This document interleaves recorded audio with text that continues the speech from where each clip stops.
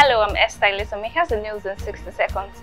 Due to poor regulation in the Bauchi state educational system, several children are out of schools in the Katugum local government area of the state. Apart from shortage of manpower, the few teachers left to cater for pupils have lamented inability of government to provide instructional materials. Children eager to learn sometimes go to schools without a single teacher attending to them. Ahmed Umar Abdullahi, a chief in one of the communities, said the falling standard of education portends a danger in the future. While confirming the challenges in the schools, the education secretary of the local government, Yakubu Mohammed, said the situation was worrisome.